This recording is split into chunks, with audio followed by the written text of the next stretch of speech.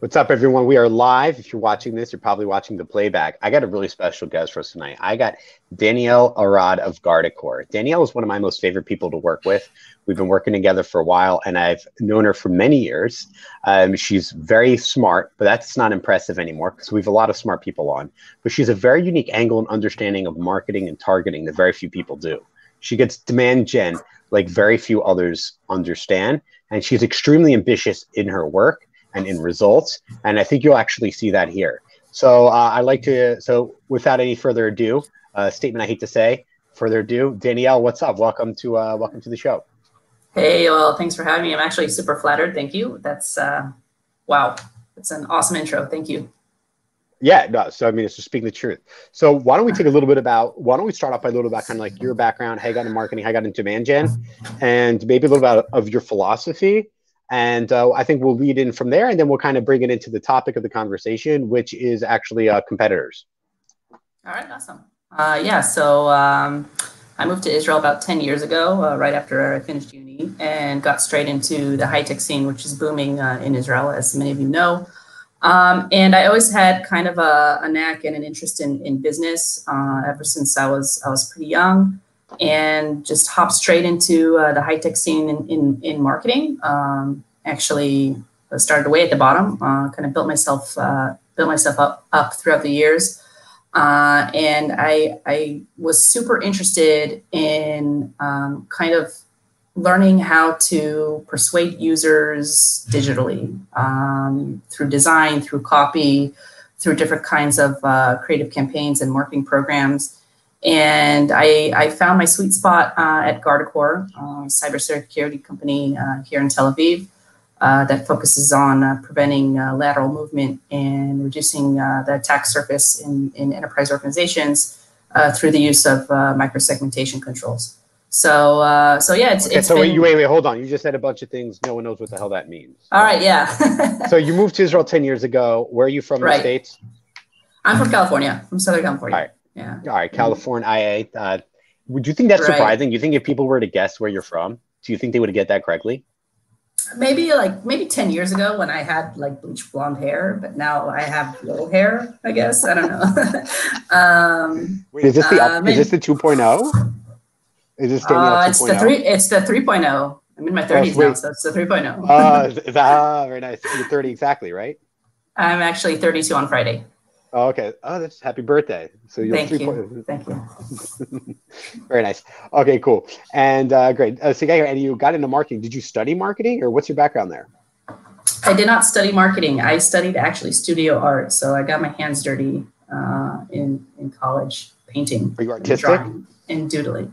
I think I graduated with flying colors, literally. So yeah. Did you use that joke before?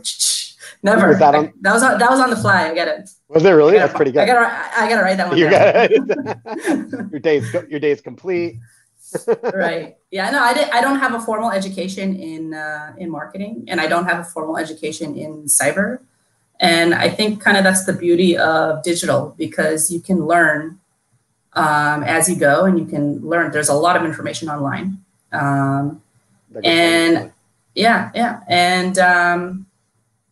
I think there's a beauty behind entering a very technical space and building your way through that, and connecting with subject matter experts who also believe that you don't have to come from a traditional technical background or business background to succeed.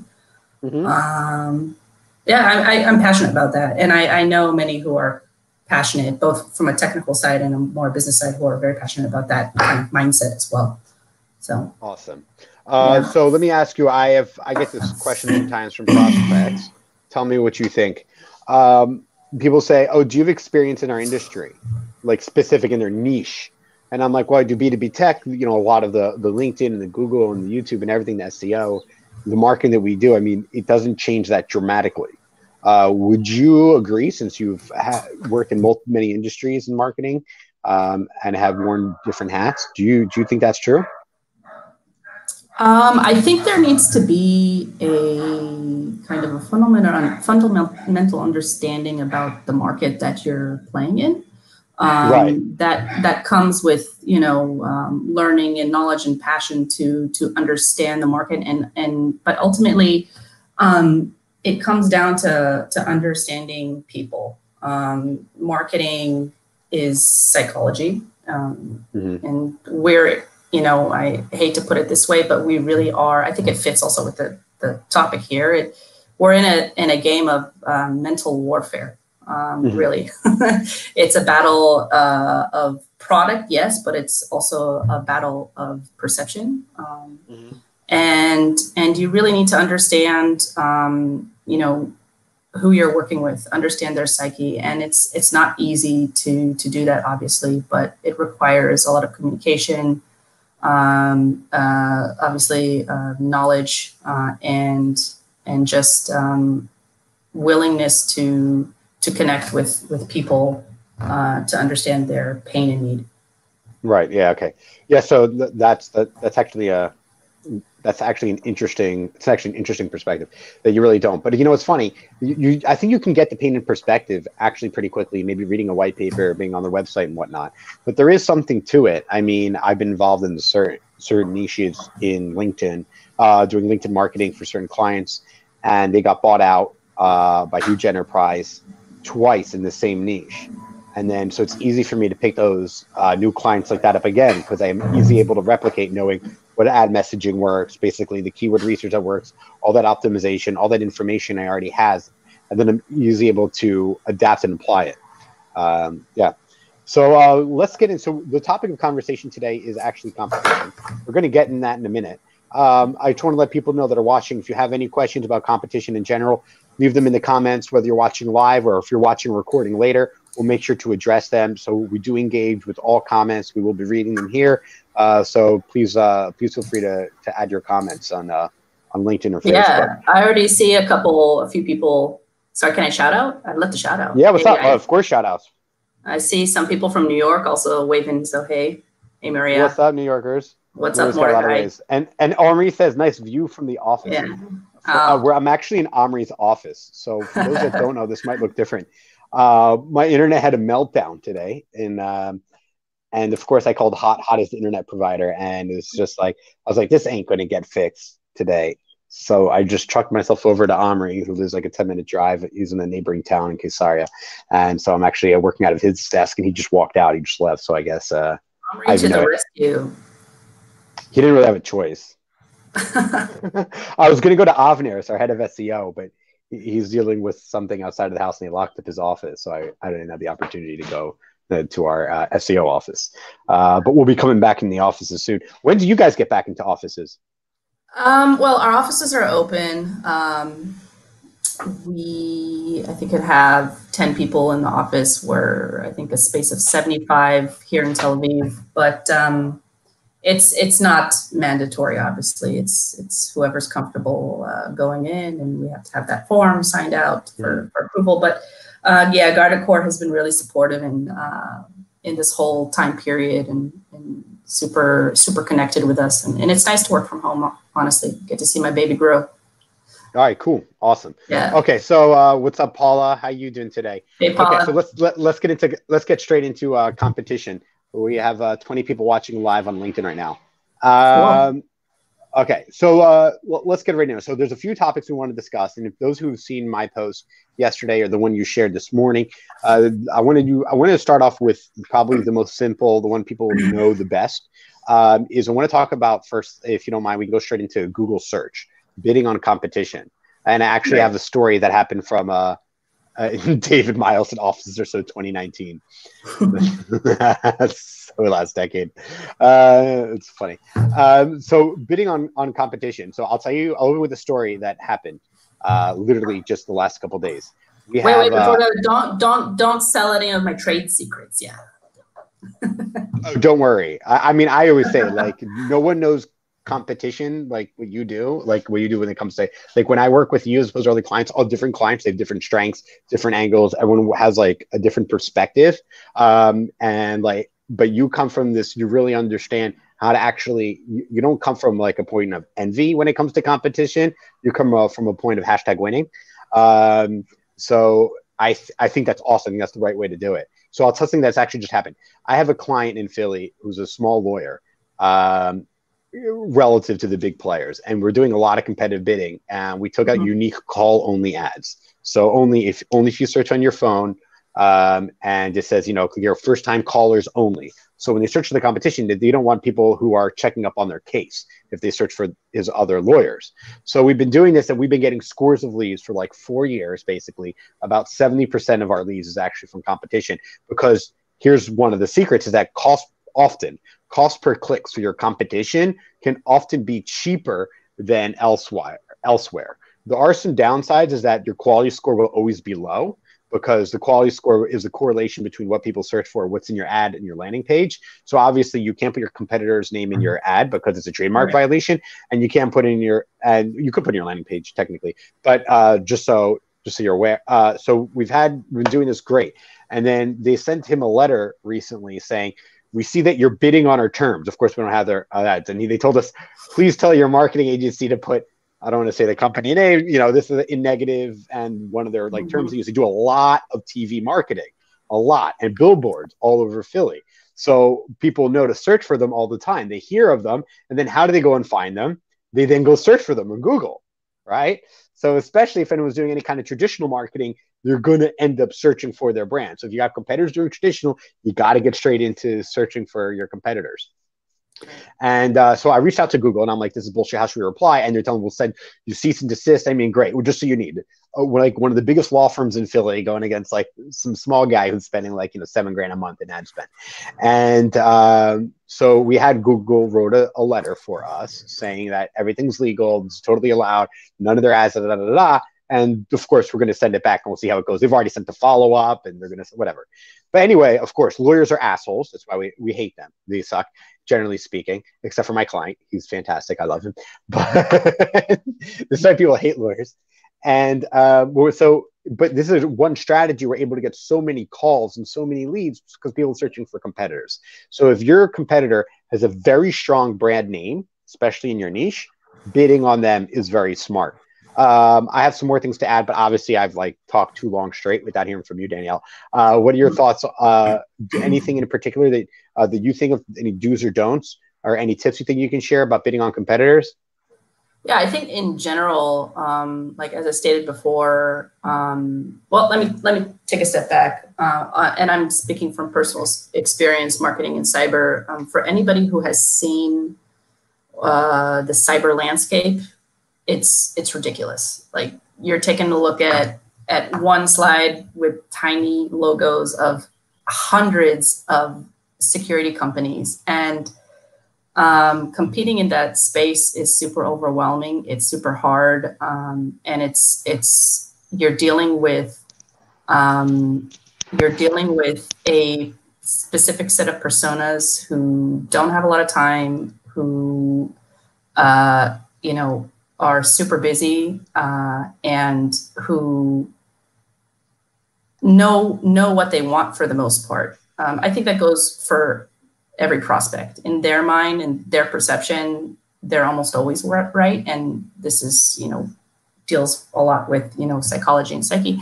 But you have so many brands, and so they don't know really what to pick, and persuasion is the key here. I think brand is super important for the long term and for driving demand, but how do you get that brand in front of an audience who doesn't have time in such a saturated market is super hard. And that's why I like to focus from the competitive angle, because you're dealing with two sets of prospects. You're dealing with a set of prospects who do not know your brand. They know the cyberspace, they know what they're evaluating more or less. And then you're dealing with a set of prospects also in that set, but the subset is they're disgruntled potentially from another competitor. And so that gives you a nice edge to swoop in, especially if you're coming from a smaller company with not as much budget not as much budget as your competitors. So it's a nice way to win quickly and to drive demand. That really benefits, like I said, it really benefits the bottom of the funnel and pipeline. I don't know if that makes sense. I kind of ranted there, but no, it does. I'll give some examples too. So like one thing is people always say like, oh, we're going to focus on our competitors' weaknesses, and we'll highlight that in our search ads when they search for them. And there's a problem with that. It's not a problem. That's good, but you should also focus on their strengths. Remember, people were interested and were talking about this company and searching for this company and know about this company for what they do right, or what's perceived that this company is doing right. So what you need to do is you should actually take some of the messaging or why people like for them what they do right and include that in your messaging. And then, of course, also include what you do better. I think there's always one weak point in your competitors. So that's the place where you should be focusing all your time. And then finding that singular word, attribute, idea, and then adding value to it. That's what's going to help you drive more leads and drive pipeline. That's what's going to help you with differentiation. Yeah. All right. Finding the weak spot. Yeah. Right. And okay, so we got some comments from LinkedIn. Nathan Jameson, 2020 is all bedroom offices. So actually, Meyer, head of SEO, we were talking about like working remotely, and I was saying like to hire like some. We have in order to increase capacity, we've been working with some people not full time, but I had one rule: we wanted to hire someone part remote because she lived far, like near the center of Israel, near Tel Aviv, and I had one like my only rule was she must have a room dedicated to her office. You can't, you got a place you can close or lock the door, no kids, no pets. Everyone else in the household knows you're not allowed to enter. This is like holy space. And if you don't have that, and I think that's the problem I work from home won't, especially people that work in cities, they don't have that, you live in a small apartment, you don't have that spare bedroom. You don't have that place to set up monitors. You know what I mean? I see some people time working in the coffee shop, and we joke around. Obviously, like people in the coffee shop that are working, like if they don't have a mouse, they're like not being productive. You know what I mean? You've last time you try to you can't you know what I mean? You're like, well, does that make sense? I don't know. It does. I can't work without a mouse. Yeah, me too. Trackpad is too much to handle. Do you remember? Well, you're old enough. Miss 3.0. Do you remember back in the day when they introduced the scrolly part on the mouse, like this in the middle of the? I have a couple cameras. So I remember when that was introduced, I'm like, oh, this is awesome. And it wasn't my mouse when I first used it. Then it went back to my mouse, and I was like, where's the scrolly thing? It was like it was like the hardest thing. I remember. I remember the very geometric square mouses like back. Oh my god. Remember those? Search for the first Apple mouse. They clicked and you could hear it from like the end of the country. Right. Or the keyboards with wow, that's so You good. can Google image it for those that don't Love know. them. Apple. I feel like the louder the click, the more productive you are. It feels good. I think it releases a little bit of dopamine. Click. No, it's the dopamine. I think it's like it drops dopamines. You know what I mean? Have you ever used a keyboard that isn't like keys? It's just like they're like buttons on a touchpad. It just doesn't feel wrong. You need that resistance or something. Yeah. All right, Alex. It's something, right? I think it's chemical releases. Alex Panchik says, if a competitor doesn't have a trademark submitted to Google Ads, can we search his brand name in ads? It might be a war, of course, but still, what's your take on this? Don't do it. First off, you could register your trademark with Google and they'll automatically block it. It still doesn't mean it's not legal. It could still very well be illegal. Technically, if it's not trademarked at all, then it's probably not illegal. Don't do it. It's not a good practice. I don't think it's cool. So that's my opinion on that. David Miles is cute. David, I think so. Tara's got a crush on you. She thinks you're cute. The new office is your kitchen. That's not how she meant it. I'm just giving her a hard time. She thinks this comment is cute, which it is. The new office, starting like a war in the chat. The new office is your kitchen table with your kids screaming in the background. Right, which is why you need a bedroom. Maria says, Brecht practices in bidding for competitors, please. Okay. So first and foremost is I would originally set it to enhance cost per click, meaning how much you want to spend per click at most. And enhance means Google might spend 20 to 30% more if they think they're more likely to convert. If you're sending them to a landing page, which we should get into actually right immediately after this. If you're sending them to a home page, then I would maybe go for maximize clicks. But then you need to always look at your search term, make sure you're not getting other crap for their search terms. Often your negative keywords you have on your brand, you should put your competitors, like where's offices, careers, jobs, directions, anything like that. Glassdoor, right? These people aren't going to be leads, right? Probably the same things used for your brand, you should put for your competitors' campaign. And then the landing page, you should do maximize conversion, maximize your goal should be leads, not website clicks. If you're sending them to a landing page. And the other thing is keep in mind on your cost per clicks. And once in a while, take a look how your competitive ad compares to other competitive ads. Not exactly. So this is interesting, but not necessarily their ads. Let me give you an example. Let's say, I don't know. I don't want to use any companies. So let's say you're a pizza shop, okay? Yoel's Pizza. And I'm bidding on Danielle's Pizza. So someone searches Danielle's Pizza and they'll see an ad for Yoel's Pizza.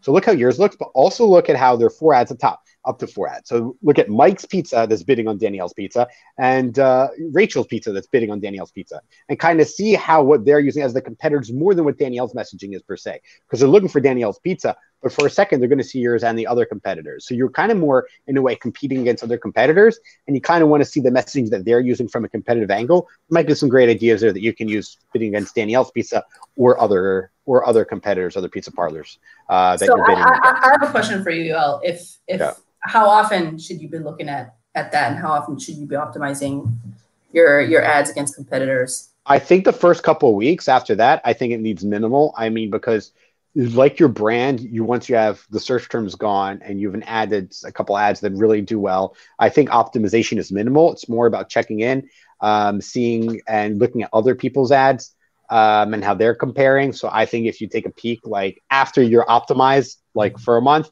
I think even just taking a peek once every few weeks is just for the competitors, specifically just to kind of see, look at the auction insights. An auction insight in Google is to see who else is showing up for those keywords and search terms. So who else is bidding on that competitor. That's probably where you should spend your time after you did the initial optimization. Patience is key that goes for everything. Fit for paid search. No, yeah. Well, yes. But especially in paid search, it's like we're so eager to check back at the results and then optimize a week in and not let the ad do the work, not let the user intent do the work as well. And so sometimes we can miss the mark if we're optimizing too soon. So I think a key here and a best practice is to stay patient, at least a minimum of two weeks to a month. Let the ad run, see how it's stacking up against other ads. And don't get too obsessive about competitors. Just to kind of like let it do its thing, optimize, and move on and focus on the real keywords and the remarketing in your whole funnel. People that are competitor obsessive or envious, it's not good. It's not healthy. Anyway, okay. So one thing that I've seen people do is they have, and what are your thoughts on this? If you have like comparative guides of, if you send them to like us versus competitors, do you think that's good or bad? Do you think, what are your thoughts on that? I think that's excellent. Well, I mean, we need more. We all need more. I mean, everybody, the sweet spot, excuse me, is, looking for people in the evaluation stage. That's, I feel like, the quickest route to revenue. And you want to hook first and foremost, the lower hanging fruits, to create demand. The people who are evaluating solutions know what they want, have a project in budget. And, like I said, there are so many vendors and solutions out there. This is a clear way for them to see the benefits and your value versus other solutions they're evaluating in the market. It's a quick way for you to, like I said, to get your value out there. So super, super critical, I think, for any organization who's playing in a very saturated and highly fragmented market. I'm totally for it. Can't get enough of it. Awesome. Great. And Tara left. She said her kids are driving her nuts. So what you should have done is put them in front of this video. That would have been %. Then they would have been quiet even like on too, but whatever. Pro parenting tip. All for it. So maybe you can maybe if you have like calls and your kids are loud, you can like stream your video to the other room and they can just watch you and they'll know. Kind of like when you're live on air and you have like the on air, like outside, so people know not to come in when you're live on air on radio. I don't know if you've ever been live on radio. Okay. Anyway. Okay. Not yet. Not yet, not yet. We'll get there. Okay, let's move on to YouTube. YouTube. Can I discuss some successes that we've had regarding for sure. marketing? Yeah. Okay. So yeah, in case I didn't know if I said this, Danielle's a client. So one of the successes that we have gotten feedback from, specifically from prospects. So no names. For those, no names. Well, there've been I so many I can't remember. The specifically of prospects is that there's let's take a step back. In B2B cybersecurity technology companies, we have a longer marketing and a longer sales cycle. So something I talk about often is the importance of touch points. I'm trying to slow down, but it's difficult for me to talk slowly. Is touch points. And not just, obviously, they're going to be in your marketing funnel until they become, let's say, an MQL or an SQL, right? And let's say you get a demo or speak to a salesperson. That might be a while. But also once they get that demo and before that and them signing, that might also be a while. Why? They need to check their competition. They need to check how the technology will integrate. They need to make sure the pricing works. They need to make sure that the risk is good, that all of the decision makers are all on board, including, not just procurement, the people who's going to manage, let's say, the technology, the support. They might want to check out referrals. There's so much involved that actually makes, once they got a demo and they're interested, a long cycle. Now, in addition to after they get a demo, often they obviously are probably getting demos from a few of your competitors, as you should. And so we've gotten some feedback from actual prospect talking about our YouTube ads. Do you want to talk? You want to mention? You want to tell them what they said? Yeah. Interestingly enough, it was a prospect evaluating some of our competitors, and when he was on YouTube, he actually saw one of our retargeting ads and felt guilty for not checking us out, which I thought was pretty. I'm sad he felt guilty, but he must have a Jewish mother. But I was thrilled because he's like, oh, okay, I know the players in the specific niche, for microsegmentation and hybrid cloud security, and I need to check them out. Now I'm checking these other two competitors, these other two vendors in the space, but what about them? And they saw one of our ads and on YouTube and came and checked us out and had a demo with us and was pleased with our technology and with our values and went with us in the end, which was excellent. And it's hard to measure that. I think the hard thing. It's not right. That's correct. People always say like, "Oh, what are the leads?" Which all right. The goal is not ROI. The goal is to be on top of them during the sales cycle. I'm actually going to try to find out what you wrote. Yeah. So yeah, it's about getting your brand. Like I said, it's about getting your brand in front of those prospects. And I think Dave Gerhardt, CMO at Privy, said it well on one of his LinkedIn posts that brand drives demand. So correct, which is why I focus a lot on branding myself. Yeah, I have a very strong brand in Israel, and I did it within a year. Actually, I found the message that you sent me. You said, "Shavua Tov, is how's your Shabbat?" Between us, great information. Spoke with the prospect at blank, big name. He said our YouTube advertising really worked on him, even during the valuation process when he was watching videos of our competitors. Oh, there you go. Okay. While I was watching videos of our competitors, the Guardicore ads kept popping up on him and reminding him of us. He said it really worked on him. Even made him feel guilty he was looking at our competitors. Yeah, see, there so this is one of the examples. And I get things like this all the time. It's the first time I heard someone say they felt guilty or they acknowledged that they were looking at competitors. Like I said, people it's all about videos work. Yeah, it's all about perception. Right. It's all about how you make them feel too. Right. So when obviously they're going to be looking at your competitors and looking at their demos. And one of the things is that decision makers, people don't prefer not to speak to sales. So they try to get as much information as they can before they reach out to sales, right? This is normal. This is fine. So they want to watch demos on their own, and people have recorded demos on their YouTube, you and your competitors. So if you got that remarketing going hard for YouTube, particularly during a certain niche or for the right people who have been to the certain pages that's been in your demo page or anything like that, then what you're able to do is they can actually just see these videos, your videos specifically, while they're watching other demos and reminded of yours. Extremely powerful stuff. extremely powerful, shortening the sales cycle, shortening the sales velocity. So that's how you scale revenue. Right. Maria Velasquez says new marketing KPI is guilt. All day. But of course, but the question is, how do you measure it?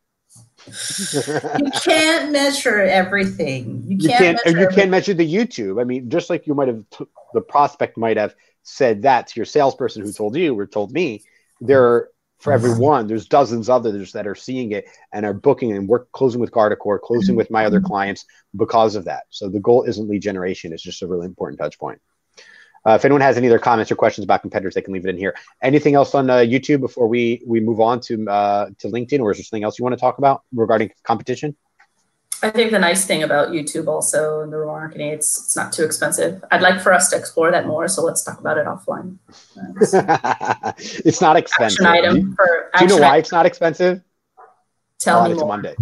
No, I think I've told you this before now. So it's a supply and demand. There's like a cajillion videos on YouTube, right? What do they say? How many years for all the videos on YouTube? How many you can watch forever? And most of them people want ads on their videos. Why not? They can make some money, even though it's a good whatever. So many people want to place ads, but so many people are making videos and want to advertise those videos. Right. And so the supply and demand curve as advertisers is in our favor on YouTube. Mm-hmm. Mm-hmm. Right. Yeah, so that's why it's so inexpensive. And of course, don't forget, if you do pre-roll, make sure you capture them in the first couple seconds. After 5 seconds on YouTube, they can skip. Yeah, the drop off of engagement rate is super quick. So that's what the view-through rate is. What percentage of people that saw the ad watched at least 30 seconds? Right. Okay. You gotta have a hook right at the beginning. Okay, so let's go into LinkedIn for a second. First off, just a quick one-off tip about just when you're doing remarketing on LinkedIn, make sure you make an ABM of your competitors, also your vendors, who else you don't want to see your ads, and make sure you exclude that as an audience because it's kind of relevant to competitors, but we're not talking about, that's just a side tip. Okay, back to actually targeting competitors on LinkedIn. So one of the things in general to do is on LinkedIn, you can go to your competitors' LinkedIn profile pages, and on the left, you can do this now. Do it now. On the left, it will say ads, and you can actually see some of the ads that they have live. And from that, you can actually be able to see what their messaging is. So you know when they're seeing your ads on LinkedIn and theirs, you can do very easy competitive research. I think it's funny and interesting that LinkedIn makes it so open and put ads there. I find that I find it interesting that was a decision, a priority that they've done, given there's so many other things I know that they also need to prioritize. But one thing you can do, and this is of course unique to your niche, and this is more, I guess, B2B, because when you've ongoing customer clients, if you can segment, so we're doing this for a very large client, it's not even doing demos, just awareness. What we're doing is we're segmenting. They have a few big players, big competitors, huge names, Cisco, Microsoft, whatever. And so we're finding those who their competitors' clients are that would be a good client for them. And we're making ABMs, and we're using unique messaging for each one of those. So if you're working with, whatever, say Cisco, you're going to get ads related to people, right? The kind of work that Cisco does, what they're good at, what they're bad at, and around that. And it's not even gated content. It's just blogs around that. The same thing goes, the Microsoft would be the same thing. Or you can throw in there a comparison guide, you versus Cisco or whomever, right? So therefore, but of course, the challenge here is that you have to get a list of the customers your competitors are using, your competitors' customers. If maybe, let's say, they have a SaaS thing that they put like code on their site or something, that you can easily find it. There are other different ways that do different market research, and there's software and tools that you can find it. So which tools do you think work well, out of curiosity? I don't. I think it depends whether it's on the site. If let's say it's something they put on their site, if it's like MarTech or something, you can tell what the cookies are. So let's say if Intercom's your competitor, right, and that goes on your site, you can easily find out who those are, scrape a list, and make an ABM. But if it's not technology, then you just need to do research. But really, you need to know know someone that really knows the industry, that's really in it, really involved. Maybe even get a former employee of your competitor that might know this. I don't know what's allowed or not, NDAs and whatnot, but you can I mean, I think you can figure this out. Yeah. There is ways. Generally, There are ways, and yeah, sorry to interrupt. There are ways. There are a lot of tools, a lot of intent tools that you can get out Why there. don't you recommend some? Because usually this is something our clients use. Do you happen to know any off the top of your head? Depends on the industry, but you got to be willing to pay the price for high quality tools, I got to say. But in the end, that may, you may get ROI from that and may cover the cost. So it depends on the industry, I guess, is what I'd say. Mm-hmm. What's up, Sherry? Say hi to Sherry. I love her. Sherry, right? Okay, fantastic. I think there was one other topic I want to discuss regarding competitors. Is there anything else you wanted to add? I think actually I wrote it down in my LinkedIn post yesterday. So give me a second. All right, let's take a look. And I'll pull it up. Anything else that you feel, or do you ever notice like your competitor? By the way, you know what I find this interesting? When I LinkedIn early on, I noticed a lot of competitors like fill out forms if they see it, if you don't exclude them. When I used to do ads a while ago, before you excluded them years ago, that they'd fill out the form. They're like that curious, because it's from remarketing, generally speaking. But I don't know. I find that to be like no, I don't know how to say it in English. No, like shamelessly. Like, don't you think poke around? You know what I mean? But like, there are ways to poke around without being so explicit, I feel like, but. I don't know, but do you think it's? I mean, I don't know how much it bothers me. Is it chutzpah? No, it doesn't bother you. It's just, I don't know. No, I don't think it's chutzpah. I think it's just research. They're doing research. They want to stay ahead of the game. It's fair game. All they need to do is fill out a form. And yeah, you can block their domain and everything, but. Okay, so one last. Okay, I personally think it's natural. They're doing the competitive research. Oh, of course. Yeah. You just kind of want to know what's going on. There's not like, okay, so we've got here, here are the points that we said we want to cover: competitive research, which you want to talk more about; competitive search, which we exhausted; creating competitor guides. Maybe you want to talk about that. Excluding competitors on social, we did. Remarketing on YouTube, we did. Targeting competitors, customers, we did. Is there anything you want to talk about more about competitor guides, like you versus competitors, or competitive research? I think the interesting angle to me, really, we could talk about it, but I think what's interesting is like, how do you stand out against competitors, especially if you have like one of the pains for me or the challenges right now is like, what kind of creative campaign can I create that will compel my audience? What story will compel my audience? And like, how can I display that in a way that doesn't like copy what my competitors are doing because they were quicker to market. By the way, the tip I think of the day really is not to strive for perfection, but to strive for good enough, because if you strive for perfection, you're delaying your entry to market and your competitors are going to beat you to it probably. And then you're losing that edge. That's why the first mover advantage is huge. Yeah, it's huge. And then if you're not first to market, like what kind of story do you build to compel your audience who's super busy, who's super cynical and has like 700 vendors pitching them every day? So to me, that's kind of a pain point, and that's a challenge and I think for many. I think, and it goes back to what I was saying in the beginning, is like you need to pick that one attribute that one differentiates you from a competitor, obviously, but I think what's critical is picking the attribute that touches on the weakness also of cool switches, that touches on the weakness of your competitor. That's going to show the value, and I think that's what's going to hook the user. So, and then the comparison guides are part of that process. That's part of that could be like the main piece of content that will surround your specific competitor play. But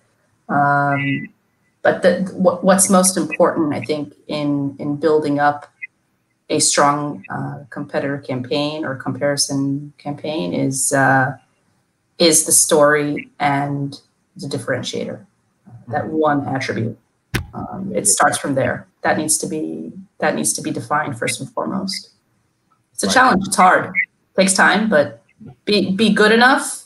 Go test it in the market, and then optimize and strive for perfection. And we're dealing with that challenge, right? We're trying to make some podcasts. Dude, before we get into that, let me give an example. While you were just talking, so for those that don't know, I switched cameras. Can you tell? I can tell because I can't see your beautiful face. I know. So I had a better camera, which is my phone, the Pixel 4. It's a great camera. So I had it on Do Not Disturb, but I forgot I have a feature. If you're on my favorites and you call me, it overrides Do Not Disturb. So it's probably like my wife or a couple of probably just called me, and it overridden. I just heard that and I couldn't hear you. I'm like, crap. So I'm in like the live studio in StreamYard, and I just swapped cameras to my laptop where I see your face, and that's why. So you got to just do good enough. You got to kind of goes into what you were saying. You kind of got to get it up and make it good enough, right? People spend so much time trying to get things up and going. Yeah. Sorry, you can't see this punim all glowed up. I know. I'm bummed. I know. But you have a nice silhouette. Oh, I think I need a little halo. We do have a ring light here. You know what I mean? Like just put on top of it. Okay, so let's talk about podcasts for a minute, and then we'll end let's talk about podcasts. Any comments or questions? Now's the time because we'll finish up in a couple minutes. So so podcasts. So you showed me what you're working on. You've already got a logo. You're doing everything. Is it possible? Have you overplanned? Overplanned for sure. I was striving for perfection. I just got to get out there with the content. People want to hear content in any way or form, and want to hear, read, see. And you got to see if that content resonates with them, if the stories resonate with them. You can do the research, you can make assumptions, but get the content out there. And see what works for them. And I haven't done that, and I have to do it. I'm beating myself up about it. So I'm hoping this month I'll get it out. But why not just do a podcast, get it up, and then figure it out as you go along? Isn't that like everything else? It's like all those people that I think there needs to be some. Married, when they're ready to have kids, and they delay, and they're you're never ready. It's never good enough. Yeah, there needs to be, like I said, there needs to be planning. There needs to be some planning, but you can't go full scale in my opinion. You got to build it as you go, yes, but you have to define your objectives and the key results you want to hit and milestones based on that. So that's what I've been doing during the Corona time, is looking at new ways to kind of present new and fresh ways to present my opinions about cybersecurity and marketing, and hoping to get this live soon. So awesome. It's gonna be exciting. Yeah, it's gonna be fun. It's an experiment. So get shit up. Eric Ries says, right, in the lean startup, he always talks about it. Just get a good one. You're gonna get better by the feedback you get from your audience. Exactly. I'm gonna figure out this whole video and audio and everything as I screw up, and I keep upgrading my material, not doing hours of research and then trying to figure it out. Crap, this is too technologically advanced for my needs. There's, you know what I mean? Yeah. I think this specific period opened up room for imperfection even more so than before. Like you have Zoom, you have audio flaws, you have video flaws, and people are used to it. It's been months already that people are on Zoom or some form of video conferencing, and it's not the strongest. It's like widely used, and it's not the strongest form of production. Just use that as a tool. You know what I mean? And that's good enough. They're used to it. People understand that that's what they're going to be given, and that's what's easy. That's right now what they're used to digesting. So it's good enough for right now to get up and live. And as you go, when you start, building an audience, building a subscription based, and maybe even making money, invest in a little bit better production. That's exactly right. Just do it and you get a little better. Then get a little bit of the camera, get a microphone, you find out what you like and you don't like. and all Exactly. that. When's your first episode? When's your podcast dropping? I'd like to draw a line in the sand 15th of June, but I got to talk to my that's going to be mine too. podcast partner. What's up? We'll challenge each other. I mean, I've been doing these lives almost weekly for over a year now. I don't know if I should load them up as episodes. Should I or no? Yeah, for sure. Yeah, for sure. Negative episodes. Should I like start with like episode 22? Yeah, do it. All right, sweet. All right. Anyway, thank you, Danielle, for joining us. And thank you, everyone else, for joining us on LinkedIn and on Facebook. If anyone has any other comments or questions, you can reach out to Danielle directly or to me. Where's the best place for them to find them? I'll just say LinkedIn. Danielle Arad on LinkedIn. Yeah, for sure. LinkedIn. And thanks, everyone, for joining. And have a great day. Stay safe. Thanks for having me, Will. My pleasure. All righty.